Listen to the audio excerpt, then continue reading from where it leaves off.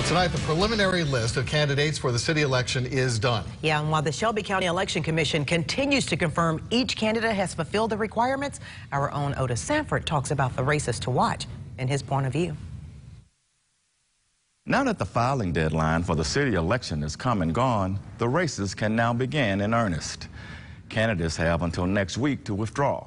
But as it stands now, there are very few compelling races for city council seats, with the possible exception of District 1.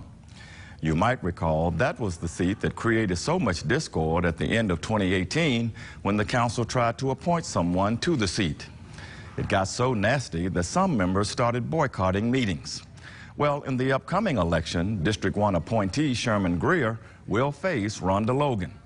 She got strong support from the Fraser community for the appointment, but most council members refused to consider her because one of her main backers was disgraced former councilman Ricky Peete.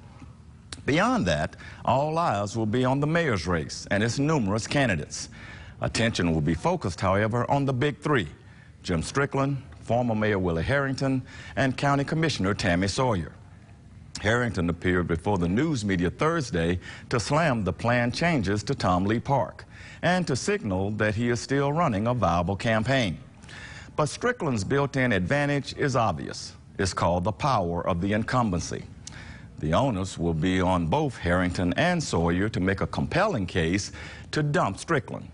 It won't be easy, and they have 76 days to do it. And that's my point of view. I'm Otis Sanford for Local 24 News.